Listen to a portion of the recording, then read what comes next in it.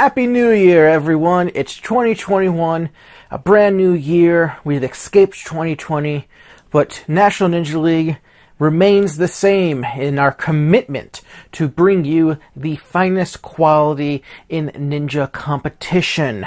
And we will still give you updates about all the qualifiers happening, hosted by America's favorite ninja host, me! Hello everyone, it's Monday. You know what that means. It's time for yet another edition of Ninja Lab. Like always, we're going to be going over some of the results from the Elite Division qualifiers. And I can't think of a better way to kick things off than to start with the results for the second qualifier held at Austin Ninja's Cedar Park. Austin Ninjas was feeling merry with an all-star cast of competitors, and for the Elite Female Division, in second place was Olivia Colusano. Olivia was just dominant through the first half of this course, getting through stuff like the devil steps and the spider walk and some of those balance obstacles with no problem, and she was able to complete the Merry Merry Snapback, baby, as they call it. But unfortunately, when transitioning to the very challenging unstable boards called "'Twas the Board Before Christmas," she was unable to maintain her grip in the transition, which unfortunately means that she is out in that position, but she does qualify for the South Central Regional Finals.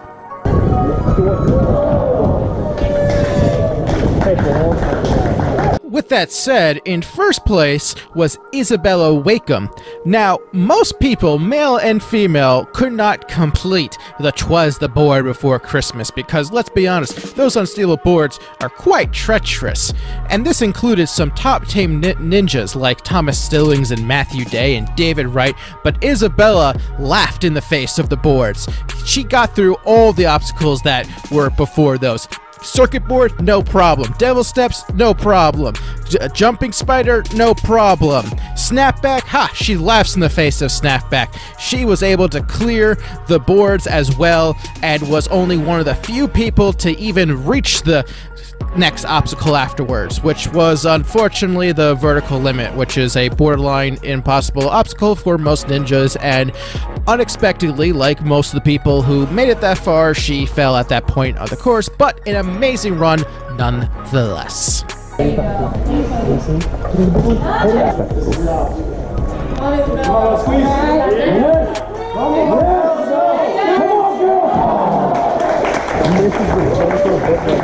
Hey look, it's the Kingdom Ninja Daniel Gill, and for good reason. He finished second in this qualifier, which allowed him to qualify for the South Central Regional Final, but after his second place finish at this most recent NNL World Championship, are you really surprised that Daniel Gill did well? No, you shouldn't be. Of all the people who cleared "'Twas the Board Before Christmas," he did it the fastest.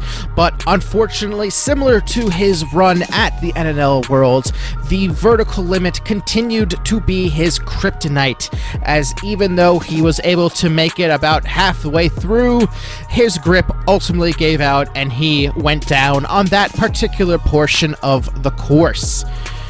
So, hopefully he'll be able to bounce back in a future competition. Yeah, man. Yeah. Come on, Daniel, let's go. Dang it. It's okay. Come on. Dude, I was too low. As soon as my... Oh, hey, look, it's Vance Walker. Surely that's a name that you should be familiar with by now, because it feels like I'm talking about Vance Walker every week on Ninja Lab.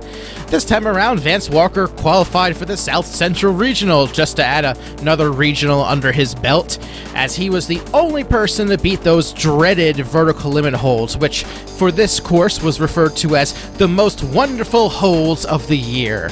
I can't sing it for copyright fears, but I will say that Vance continues to show why he is a potential favorite for every regional final and seemingly the world championship, as he got further than any other competitor. Unfortunately, when taking on the final obstacle, the unguard, he had less than 30 seconds left and just couldn't make the first transition. It was a tough transition too, but I mean, first place, 10 points, what more can you ask?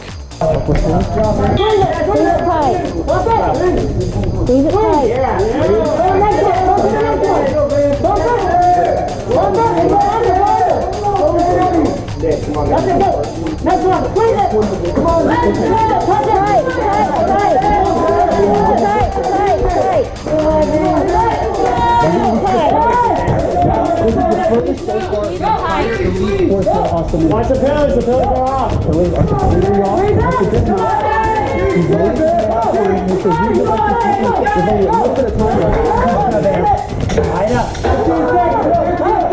Let's go, guys.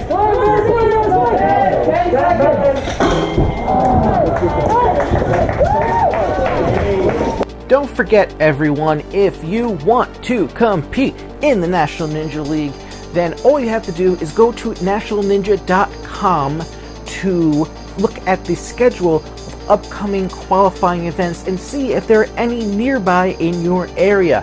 And don't forget, you are not restricted to any one region. You can go to any qualifier you want and try to qualify for that region. It's very simple.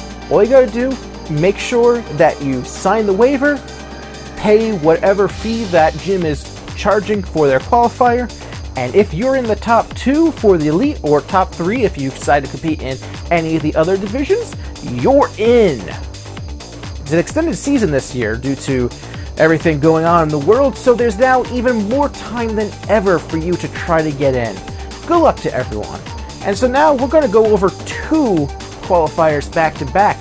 NOLA Muscle Park held their 2nd and 3rd National Ninja League qualifiers back to back. So that is exactly what we're going to do for Ninja Lab. We're going to go over the results back to back. Let's check it out. For the Elite Male Division, in 2nd place was Max Feinberg. Man, it feels like Max is just trying to get as many qualifications for different regional finals as he possibly can, because this now qualifies him for the South Central Regional Final. Max, once again, as he's known to do, put on a good performance early on. Surprisingly took his time on the teeter-totter. I thought he would have got through that area a little bit faster, but unfortunately he hit a major roadblock when he got to the nunchuck floating monkey bars, which was a floating monkey bars where the handles swung, but also you had to grab from a vertical nunchuck position. He spent over 1 minute hanging from this thing, struggling to hook onto the next handles, and unfortunately he just couldn't do it. He held on as long as he could, but then after one too many misses, he just ran out of gas and fell on that portion of the course.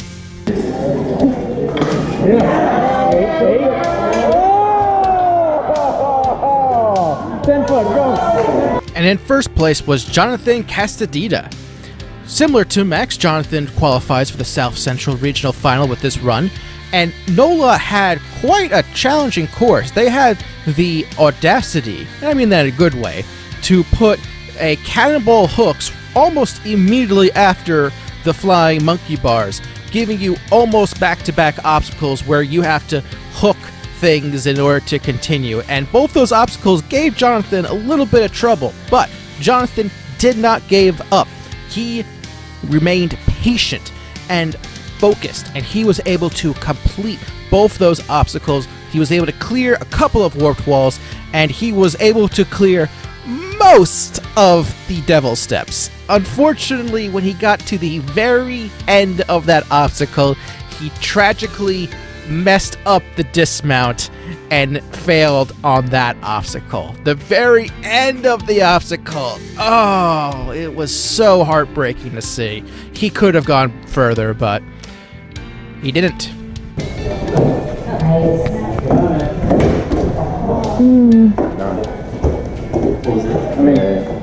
For NOLA's other qualifier for the Elite Male Division, in second place was once again Max Feinberg. Yes, Max went back-to-back second places at NOLA, and he was once again putting on a impressive performance early on. He was able to get through the Cannonball Alley and was able to get up the warped wall with literally no run-up. But shockingly, when transferring from the fidget spinners to the nunchucks, his right hand just missed one of the nunchucks and he slipped right away, and you could hear him just express disappointment as he was falling. This could have been a good run for Max, but it just, you know, those little mistakes, you know, sometimes it's the smallest mistakes that'll get you. But with so many qualifiers under his belt, Max has a good chance of making it to the World Championship.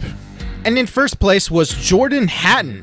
After finishing in third place the night before, Jordan was determined to not repeat his failure from last night.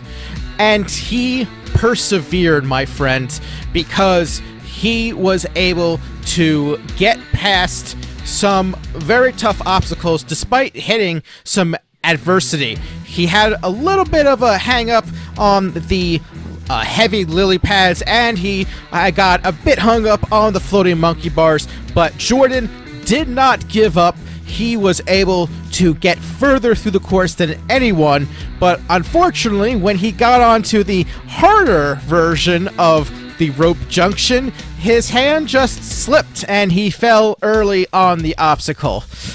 By the way, Jonathan Castena finished in third place, so between the two nights, all three of the top three finished in top three both nights, and all three of them are going to the South Central Regional Finals. In there, in there. Turn right there. There you go. One to go.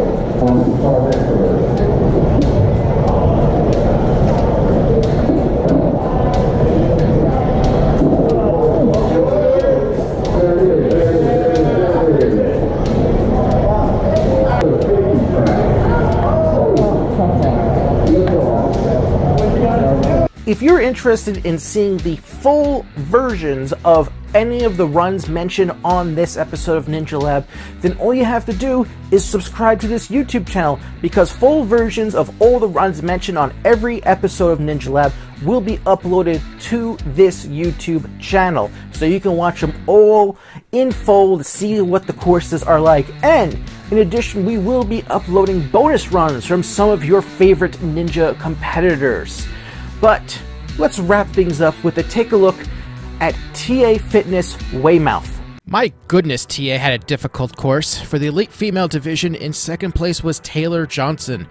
Taylor was able to get through the floating I-beam with little difficulty, but unfortunately the obstacle that followed it was a demanding rope gauntlet where you had to use a rope on a rock climbing wall. Your hands were not allowed to touch the rock climbing wall. Only the hands were allowed to touch the rope, and the rope could touch the holds, and as a result, it was just too difficult for Taylor. She got most of the way through, but towards the end, she just, I don't know if she got unhooked or lost a grip, but she fell down and was eliminated at that point on the course. Same thing now.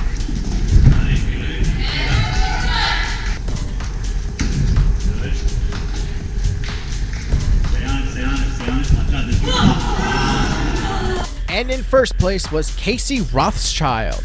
Casey was a very similar run to Taylor, in which they cleared the I-beam in approximately the same amount of time, and they ended up failing on about the same exact place on the rock climbing wall with the rope. But the biggest difference here is that Casey was approximately 5 seconds faster than Taylor, and sometimes that's all you need in order to secure the first place victory. And so Casey wins and gets 10 points.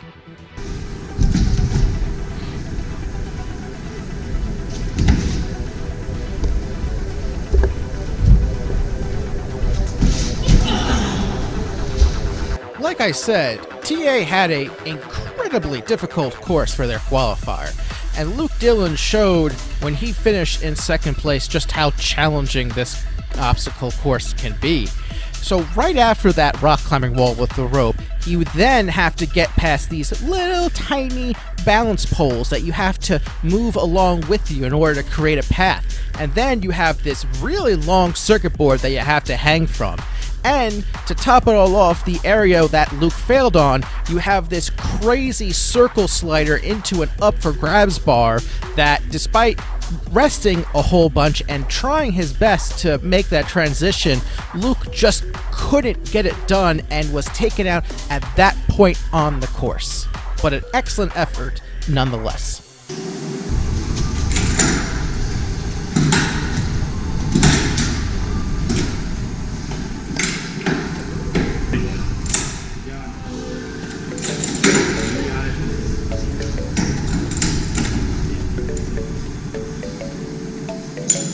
Big guy, come on.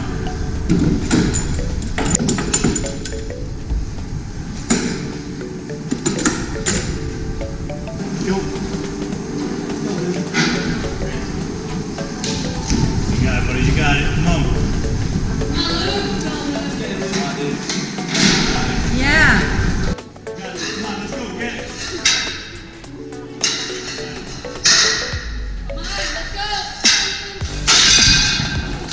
Did I mention that this course is tough? Because it's very tough. And in first place was Nolan LaJoy for the Elite Male Division. Nolan, I mean, look, this was a challenging course. You know, he took a little bit longer on those balance poles, but he was able to make up time on the circuit board, and ultimately he was able to reach the circle slider into the up for grabs 45 seconds faster than Luke did. Honestly, like, this has to be one of the more challenging courses that we've had this season so far, and Nolan should be commended for his effort. It earned him first place and 10 more points, and because both Nolan and Luke qualified for New England Regional Final already, Matthew Bradley and Eric Mata benefit by qualifying for the New England Regional Final.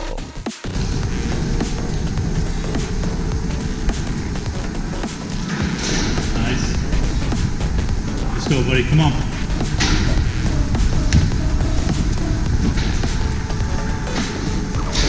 Work.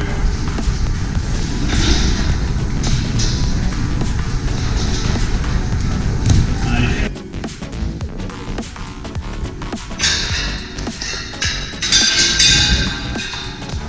Thank you all very much for watching. Make sure you subscribe and watch more videos of full runs and past episodes of Ninja Lab. Thank you all. I love you. Goodbye.